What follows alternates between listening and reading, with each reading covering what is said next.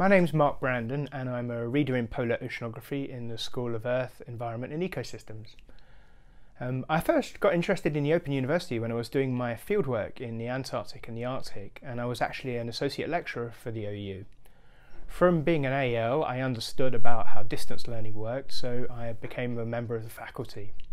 Since I've been at the OU, I've done an awful lot of course writing, and the most recent ones, which you can still do, are S206, Environmental Science, and in that course I wrote about the oceans and the cryosphere. And the cryosphere are the frozen parts of our planet, glaciers and frozen seas. And the other one is S111, Questions in Science, where I wrote about the climate of our planet again, and also I wrote about waves. Now my particular research interests are what happens when the ocean comes in contact with the cryosphere. So that could be glaciers or when the ocean freezes. Now when it does that, both of those processes cause the density of the water to change, and it affects the ocean circulation an awful lot. Now that led me straight away into working with the Blue Planet team, because I understand about polar seas and how they drive the global ocean circulation, which kind of connects everything together really.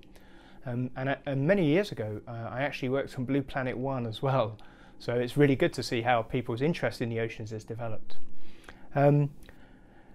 With an interesting fact about me, I would say that I've spent about 3 years of my life in the Antarctic working remotely, and I'd quite happily go back tomorrow, but I have a family, so I don't have that choice anymore.